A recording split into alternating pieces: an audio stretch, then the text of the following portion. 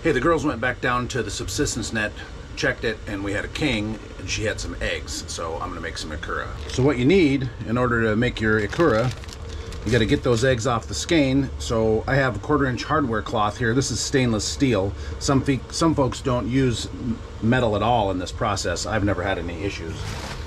The other thing is kosher salt. So this doesn't have any iodine in it, so that's good. And a bowl or a pan or a pot.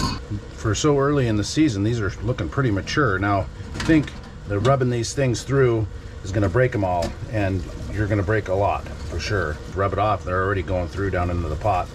And you can be pretty aggressive. You'll have some loss for sure. They are somewhat resilient for being such a fragile little life pod. The more you get off the skein, it seems to be the harder it is to get the rest of them off the skein. Oh, you're making a row? Yeah. Damn. Okay, so I'm not gonna deal with the rest of that. I'm just gonna move on to the next skein. A lot of folks think the king eggs are too rich for their taste, and of course that's fine, right? Different strokes for different folks. I love the king eggs. They are rich though. So I could keep going. I got most of it off of there. I'm not going to fight that battle, and this is just going to go in the how to feed your bear pile.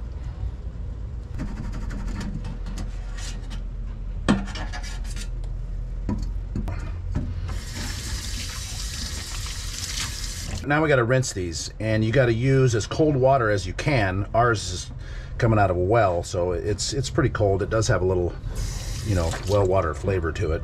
But the longer these are out of the refrigerator and the warmer they get, the egg membrane starts to break down. So the sooner you do this, the fresher you do it, the better off the product is going to be. Now we're going to rinse, try to get all the broken eggshells, clotted up blood and whatnot out of here.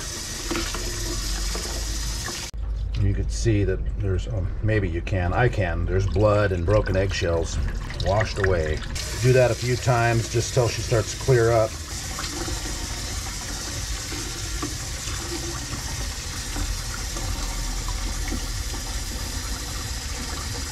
So what I've found is that you can almost never get it all. There's a lot of broken parts and pieces in there. So for brevity, I'm not even gonna try. And then I'm gonna put some kosher salt in and start timing it. So I learned how to do this from my Russian buddy, Eugenio Maltsev, and he says kosher salt. So kosher salt I do.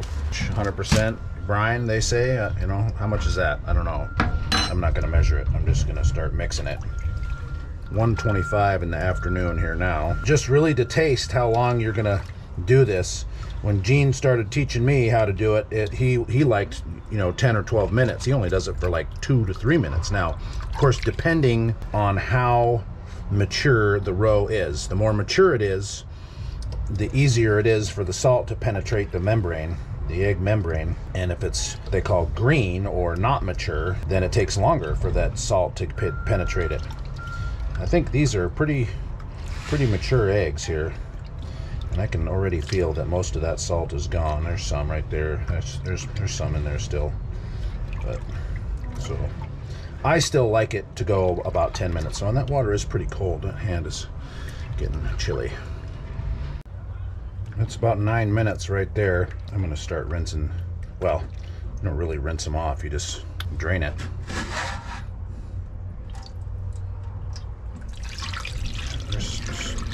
Still some broken eggs in there and whatnot. You're going Gene's route, are you? Yeah. Gino baby. Oops, that's got some loss happening there. Now we pour these babies off into a sieve. Oh, that was silly, wasn't it? Yes, that was silly.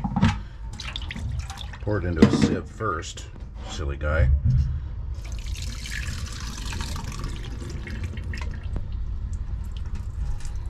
Scoop those out later.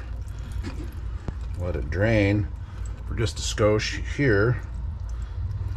Then you put this baby back in the bowl, put it in the fridge for, I mean, here's the deal. This is, again, to taste.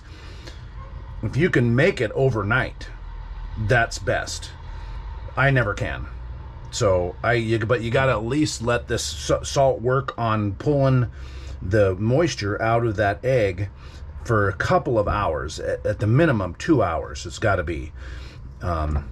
That way, that with the more moisture you get out, the more it'll pop in your mouth when you eat it, instead of be mush, right? Which is like, there's nothing worse than going to a sushi restaurant, ordering salmon eggs, and have them be mush and warm and fishy flavored.